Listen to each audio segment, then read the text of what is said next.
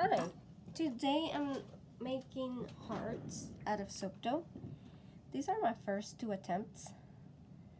One is curved and the other one is more flat.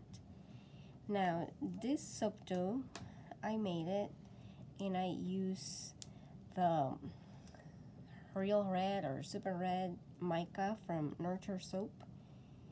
And I've noticed that it doesn't have it's sticky, so it doesn't have a good feel to it.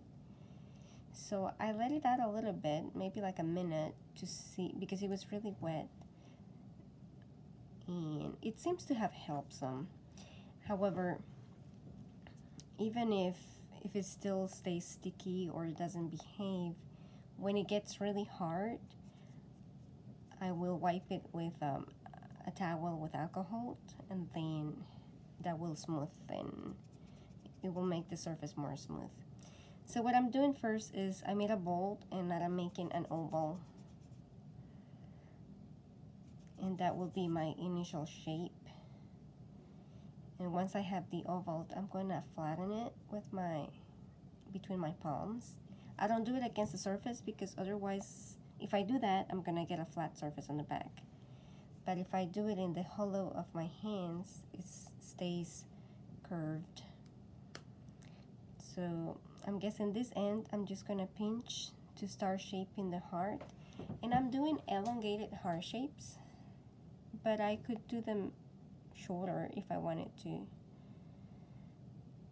And then I will probably just, instead of doing an oval, I will start from the round. Then I'm using this. This is a staple puller, just to do the division in the middle. So I get this. And then I just start curving with my fingers around the middle.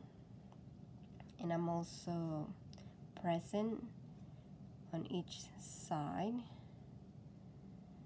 And then I continue to press on the bottom and then on here. The idea is to go slowly and to do a gentle touch, because that way you don't squeeze too much. But that's pretty much it. So now I'm gonna try to make one that is not so elongated, that's more of the traditional shape. So I'm gonna grab another piece of soap dough and I'm going to roll it into a bowl. And once it's a bowl, I'm gonna flatten it, excuse me, so I have a disc. And see, I'm gonna use this side. So from this shape, I'm going to choose an angle, and I chose this one. That is going to be the end, and I'm going to pinch, and it creates this shape. So now I'm going to adjust. I'm going to pinch the opposite way so it remains uniform as far as the thickness goes. And at the same time that I'm pressing with my fingers like this, with this other finger, I'm pressing the opposite way because I don't want it to become elongated too much. Then I do the same thing.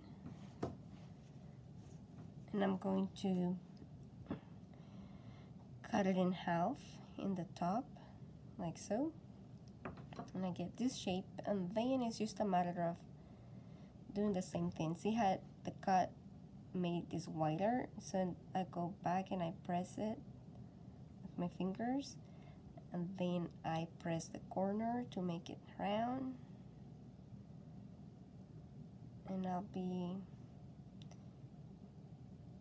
also pushing this in to keep a more traditional heart shape.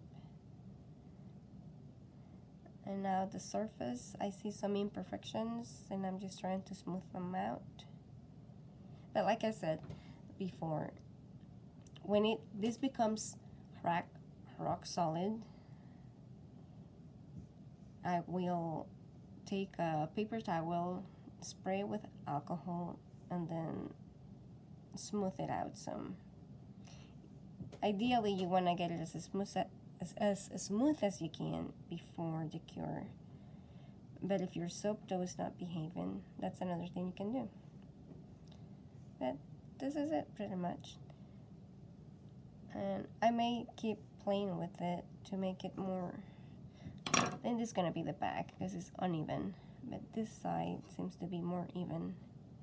And if you have tools, definitely use them.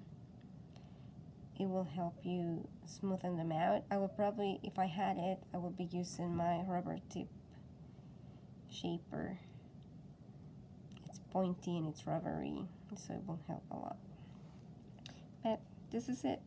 Maybe I'll do some Valentine soap with it. I hope you liked it, and if you did, and you want to get notifications, go ahead and subscribe. Thank you for watching.